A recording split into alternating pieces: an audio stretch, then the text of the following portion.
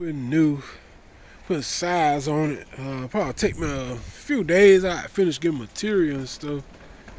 I get some new posters and stuff to go on this drop in. I don't know how I want to put it inner or on the outer here.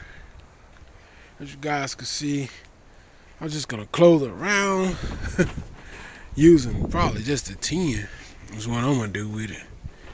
And as you guys can see here, yeah, I'm gonna use the 10, and I got it up on both sides. That's stuck it up here, working with it. Show you guys what I got. I could just pull the 10 from this one, like that's already painted up, and put it on this one. So I use this piece here for demonstration. I'm using screws.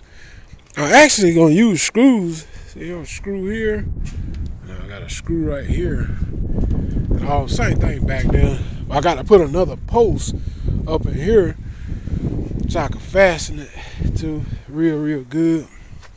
Cause that tart stuff just dry rot too bad. So I'm just gonna go around it with 10. Thought I'd share this with you guys. You can take these portable garages and go around them with 10 too. That'll actually make them more permanent.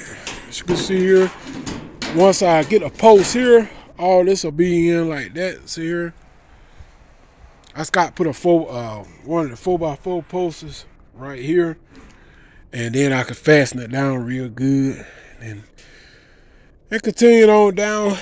As you guys can see how this ends. This is scrap 10. So it ain't gonna be perfect. I'm using scrap 10. I ain't trying to buy all that 10, just using what I got. And I'm gonna make it look good though. But yeah, that'll be a whole lot solider than this stuff here. Over a period of time, this stuff just dry rot, and after a while you be bought size. So you better always get you some 10. Well, it ain't gonna never go bad too much. You know, 10 be here 20 years from now. As long as you keep it painted up or whatever. But yeah, man, see here, go around with that 10, you ain't got to worry about it. Yes, sir. Hit that subscribe button. Till next time, I'm out of here. Peace.